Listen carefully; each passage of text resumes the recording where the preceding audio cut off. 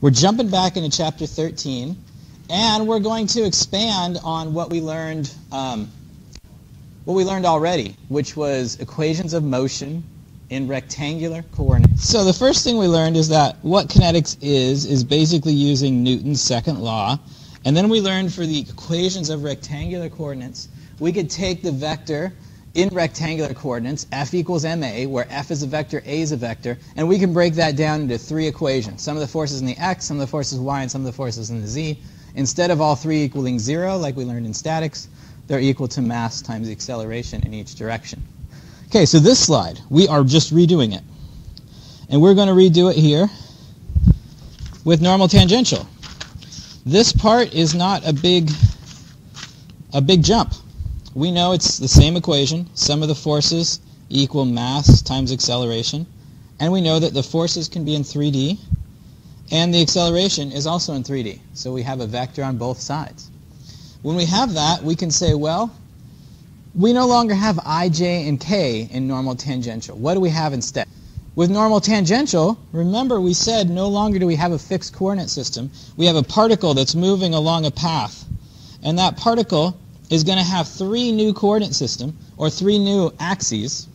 The first one is going to be ut, a unit vector in the tangential direction, which is the only component of velocity, and it's going to change as that particle slides along that path.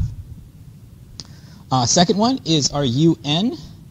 Our un goes towards that instantaneous center of rotation if we were to approximate every curve as if it was a circle. Where is the center of that circle? We always point towards that center, and that's our un. Okay, so we have a ut and a un. Does anybody know what the third one is? Binormal. Good. We just mentioned it briefly when we first went through them, but binormal would be out of the page in this case, and that's a ub, a binormal. So ut, un, and ub are our new three unit vectors, just like I, j, and k. The one that's coming out of the board, what's special about ub?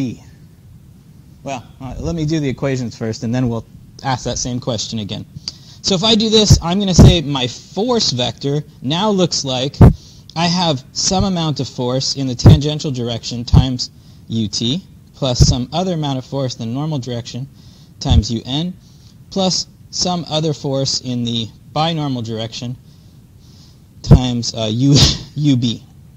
See how that's the vector in the normal tangential coordinate system. It's going to be equal to mass times acceleration in the t times ut plus acceleration in the n times un plus acceleration in the b times ub. Okay, that's my vector equation. And then, of course, I can make three scalar equations out of that. I can say in the ut direction, I'm going to have sum of the forces in the tangential direction equals mass times acceleration in the tangential direction. In the un direction, sum of the forces in the normal direction equal mass times acceleration in the normal. And in the ub direction, sum of the forces in the b equals mass times acceleration in the b. Okay. Do we know anything special about the binormal direction?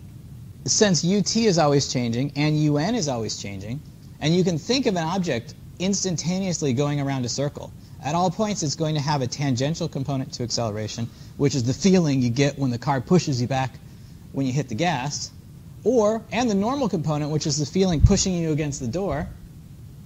But those are the only two feelings. That's it. So what's acceleration in the binormal direction?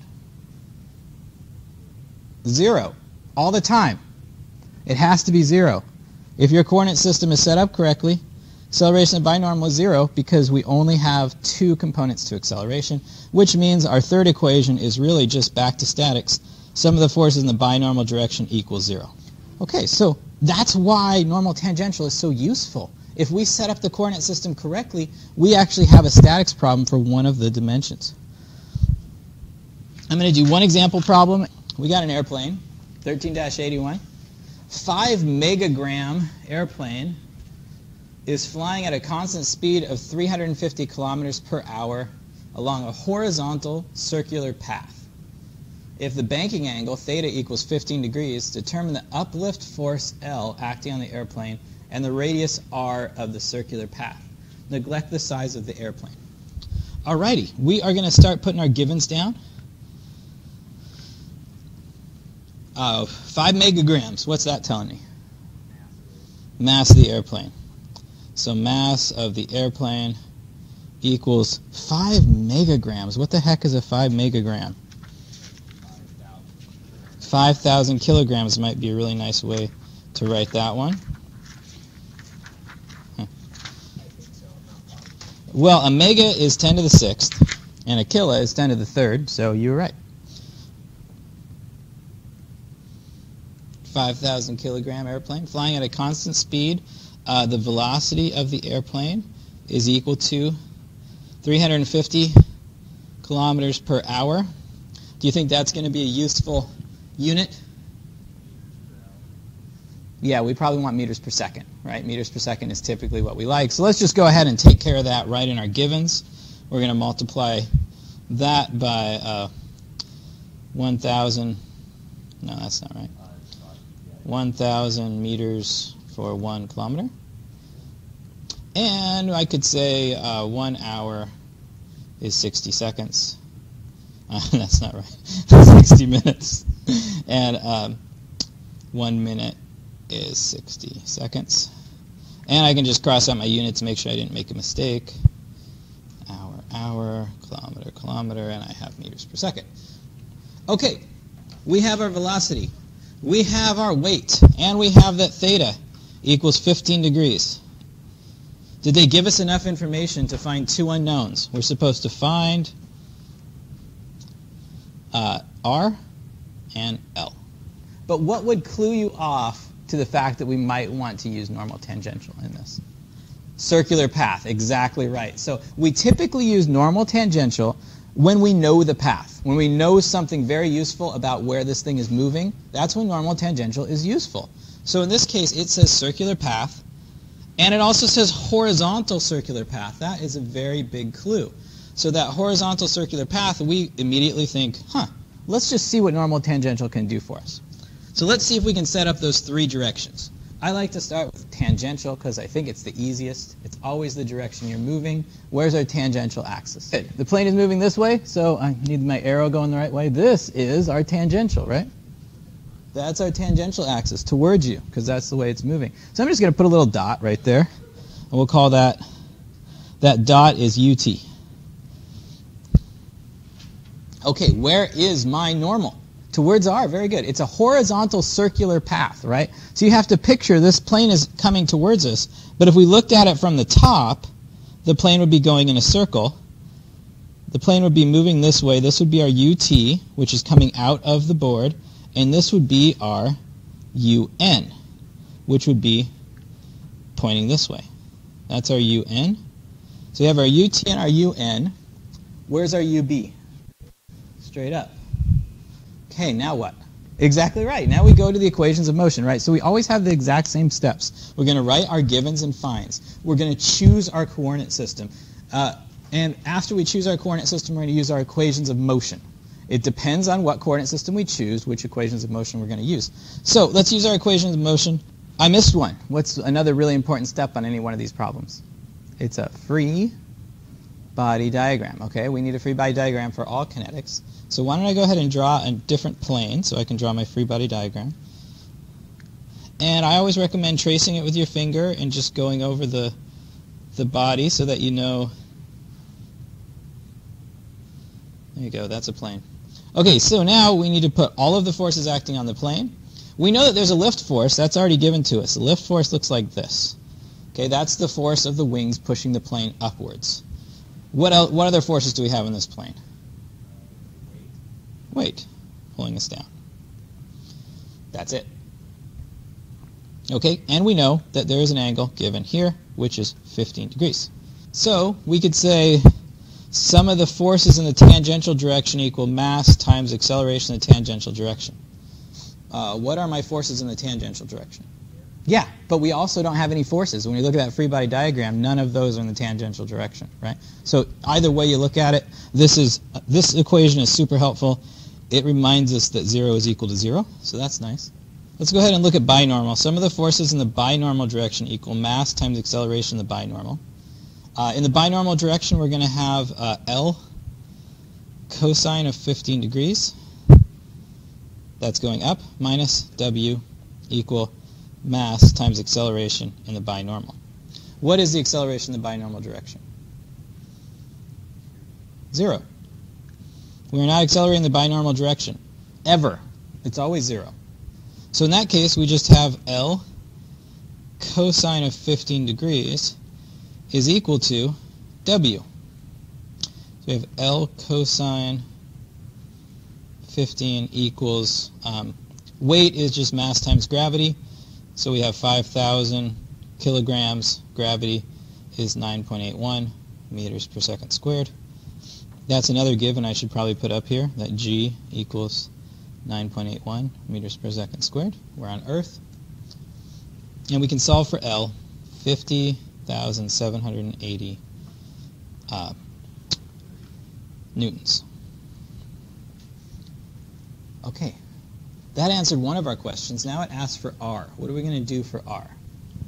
Yeah, we're just going to do the third equation of motion, which is sum of the forces in the normal direction equal mass times acceleration in the normal. The normal direction, let's just put it on our diagram. Our tangential direction is just a dot. Our binormal direction was up here. This is our UB. And our normal direction is going this way. That's our UN. Okay. The force that we're going to have would be the component of the lift force in that direction, which is going to be the sine of 15 times L. So we've got sum of the forces, we've got L sine of 15 degrees. That's our only force, because all of the weight is in the binormal, is going to be equal to mass times acceleration in the normal. We know mass, we know L, so we can say 50,780 newtons times the sine of 15 degrees equals mass times acceleration in the normal. Sorry, I put mass in. 5,000 kilograms times acceleration in the normal. Solve for acceleration in the normal. It's equal to 5780 sine 15 degrees over 5,000. Thank you. 2.62 meters per second squared. Now what?